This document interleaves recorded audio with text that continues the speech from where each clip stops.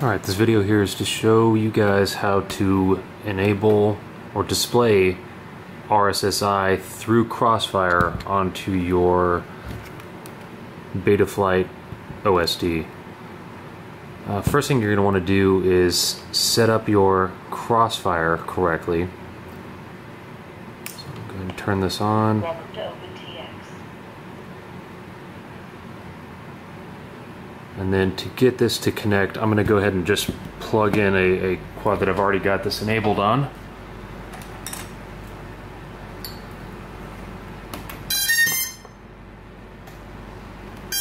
Alright, now we can actually get into that micro receiver. Kind of long press on this thing. And go down to micro receiver version 2. And what you're going to do is go over here, and I'm not sure, you should probably be able to get this to work on 8 channel. This is just how I was instructed on how to do it, so if it's not broke, I'm not fixing it. So we're going to go change this to 12 channel. Telemetry is off, it seems to work with it off. And we're going to go to output map, make sure that's correct. That's how mine looks. I'm assuming that's correct. I'm going to channel map here, and this is where it's actually important. What you want to do is change channel 12 or whatever channel you're going to use over to LQ. And there's other things you can select here, but LQ is the one that it works with. So once you've got all that stuff, you're actually good to go on the Crossfire side. So then we can move on to the computer portion of it, and through Betaflight I can show you what to do with enabling it there.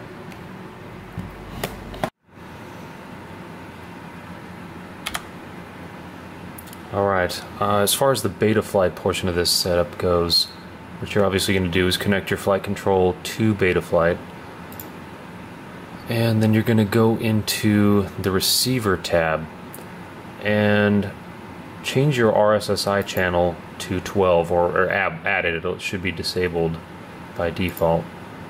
And again, this should work over different channels, but RSSI, or the RSSI over channel 12, is where I was told to do it, and all this information came from the TBS group on Facebook.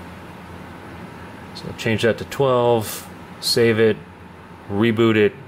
You should be good to go with that, and I'm going to just show you real quick what it looks like. Oh, and you'll need to enable it through your OSD as well, so pretty much right there, just put that wherever you'd like to. I just have mine up in the upper left hand corner.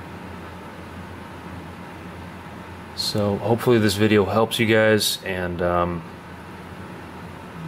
I haven't seen anything negative about it yet. There was some talk of extra latency and whatnot. I don't think this adds anything. I just went out almost a mile the other day and had no issues. So, thanks for watching.